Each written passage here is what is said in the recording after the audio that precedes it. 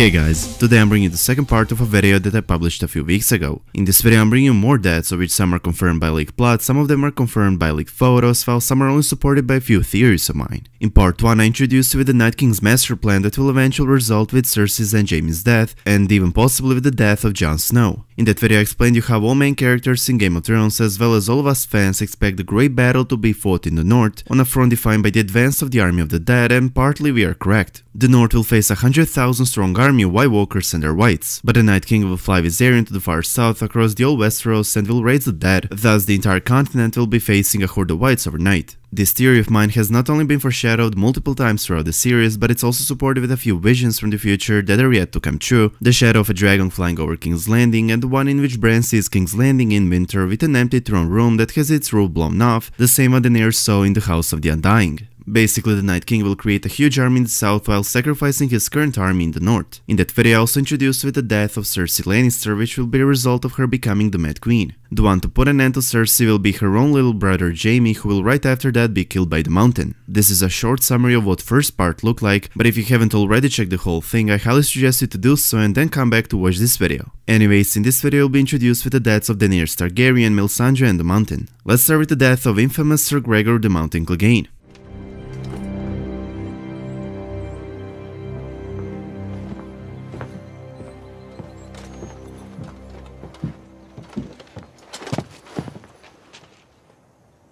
Remember me? Yeah, you do. You're even fucking uglier than I am now. What did they do to you? Doesn't matter. That's not how it ends for you, brother. You know who's coming for you. You've always known.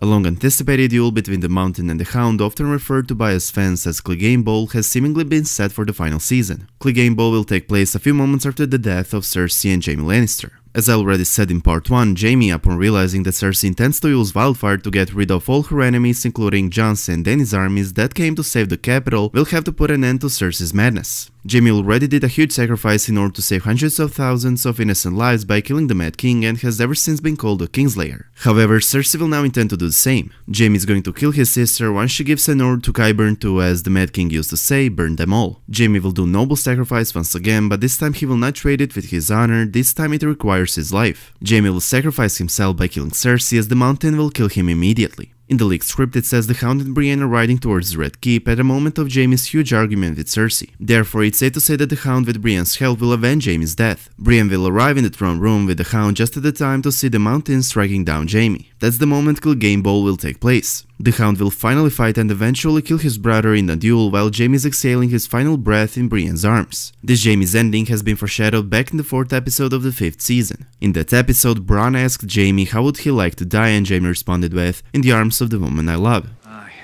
but your lot like to give the singers a good ending. I don't care what's sung about me when I'm dead. No? 2 nights off to rescue a princess. Sounds like a good song to me. Sounds like all the rest. What about you? What shit way would you choose? In my own keep, drinking my own wine, watching my sons grovel for my fortune. How disappointing. I thought you'd have something more exciting planned. I've had an exciting life. I want my death to be boring. How do you want to go? In the arms of the woman I love. She want the same thing.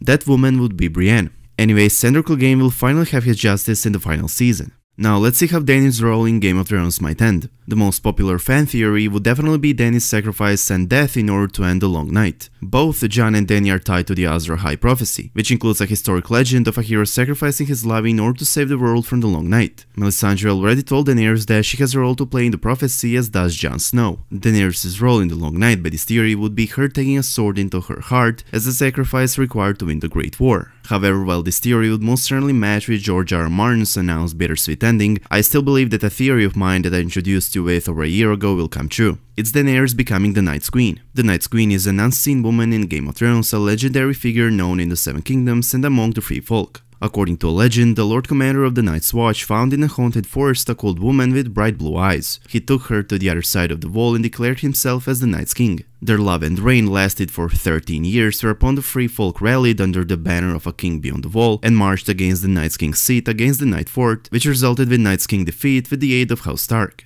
Prior in Game of Thrones, we've learned that the leader of the White Walkers, Night King, is able to create other White Walkers, but it seems that he can only create one if that human being is pure-blooded, incest-born. This means that the Night's King could turn Daenerys into one of them, since Dany is pure-blooded, incest-born daughter of King Aerys and Queen Rhaella Targaryen. The only way for the living side to end the Long Night is to either defeat them, which would be insanely hard, or to make a pact. This pact of ice and fire would include Daenerys. Have you ever wondered why is the Night King even coming south? Why was he preparing an army all those years with which he started marching south at the moment of Daenerys' arrival at Westeros? I was wondering about that ever since the 6th season ended, and I came to a conclusion that Daenerys' arrival at Westeros is the reason of the Night King's preparations, the reason of his march south, and is the reason of every single death that the Seven Kingdoms is going to confront. Daenerys could have won the throne as soon as she arrived at Westeros if she wanted to. Do you help? Not to defeat Cersei. You could storm King's Landing tomorrow and the city would fall. Hell, we almost took it and we didn't even have dragons. Almost. But you haven't stormed King's Landing. Why not? The only reason I can see is you don't want to kill thousands of innocent people. It's the fastest way to win the war, but you won't do it. Which means, at the very least, you're better than Cersei. As Jon stated, Dany did not take the throne yet, only because many innocent people would have died if she had decided to storm King's Landing. She did not attack King's Landing because she didn't want to cause death upon millions of innocent people, and she will not ever sit on the Iron Throne because she will decide to give up her life so those people, including her child, could live. Daenerys' visions are foreshadowing that Dany could easily win the Iron Throne and sit on it, but it also foreshadows that she will realize that she will not be able to sit on the same, since she will have to give up on it for the greater good. She will accept a pact with the Night King in order to end the Long Night. Daenerys will become the Night's Queen, whereupon herself and the Night King will go beyond the wall and rule over it as a form of peace agreement between the living and the dead.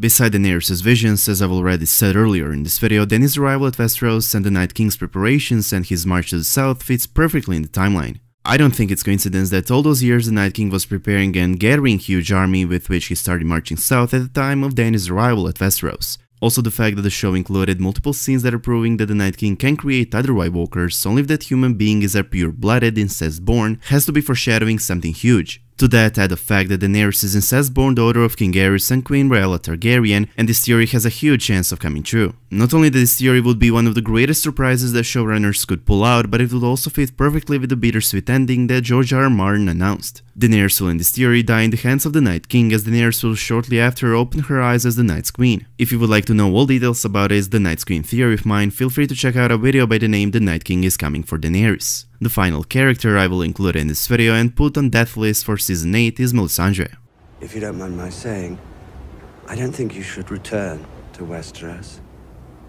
I'm not sure you'd be safe here. Oh, I will return, dear Spider. One last time. My lady. I have to die in this strange country. Let me now introduce you with a prediction regarding both her appearance and her death. Let's start with the last sentence Melisandre said to Jon. You know the Great War is still to come. You know the army of the dead will be upon us soon. And you know I can help you win that war. Once Melisandre returns to Westeros, which I expect to happen early on in the season, she most certainly will not remain south, but will go north, where the Great War between the living and the dead will be taking place at this point of the season. Taking into consideration the fact that Melisandre has been exiled from the north, Melisandre will probably take off her necklace along with her beauty and youth with it, and would once again reveal her true form, which is a frail old woman who is approximately 400 years old. Melisandre in her true form would return to Winterfell. Since no one has ever seen her true form, no one actually knows how she really looks like. Back in the 3rd season, Melisandre prophesied to Arya that they will meet again one day, which might go in favor to this prediction regarding Melisandre's reappearance. Regarding Melisandre's death, there are a couple of possibilities, such as Melisandre having to reveal who she actually is to Jon Snow in order to convince him into her new prophecies, which would cost Melisandre her life. Melisandre revealing who she actually is to Jon would lead to her death, since Jon promised her that if she is to return to the north, he'll have her hanged as a killer.